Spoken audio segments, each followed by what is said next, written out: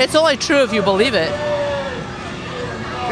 So whatever you believe in, it's true for you. I agree. There's no one answer. I agree.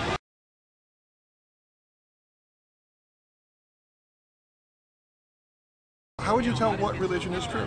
It's personal. It's what's inside your soul. So I think Hinduism, Muslim, Catholic, anything, it's how you feel inside your heart and your soul and how you portray that out to people that cross your path.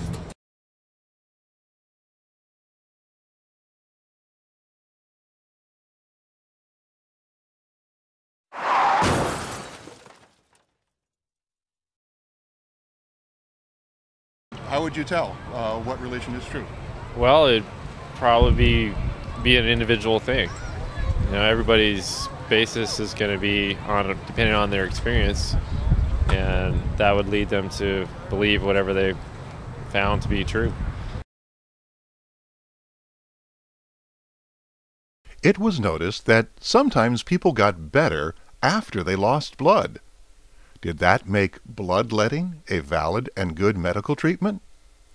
People make a lot of mistakes. Are you perfect? Are there some things you don't know? Have you ever misunderstood something? Have you ever made a mistake? You've made lots of mistakes. Can you trust that just because you believe something about God and eternity, that makes it true? Listen to your conscience instead. God gave you a conscience so you will know what is right and wrong, and know there is a penalty for doing wrong, a penalty you cannot escape. Have you ever told a lie? Have you ever taken something that was not yours? Have you ever looked at another person with lust? Jesus said that to look with lust is to commit adultery in your heart.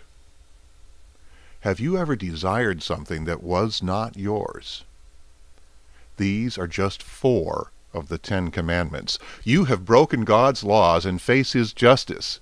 It's the death penalty. But here is the good news. Jesus died in your place. He paid the death penalty instead of you. If you accept this gift, it is yours. How would you tell what religion is true? I don't think that I would know if it was true unless I had something to base the truth on. And I would base the truth on the Bible. How do you tell what religion is true? According to the Bible. And the Bible is truth. So I base my truth and my belief on what the Bible says. I think religion is man's attempt to reach God, and people do that in a number of ways, but there's only one way to the Father, and that's through the Son, Jesus Christ. I believe that when you die, depending on whether Jesus Christ is your Savior or not, you go to heaven or hell. Mm-hmm. Could you tell me a little bit more about how that works? Well, I believe in the Bible. I believe that the Bible is true. And the Bible teaches that God sent His Son to die for those who will believe in Him.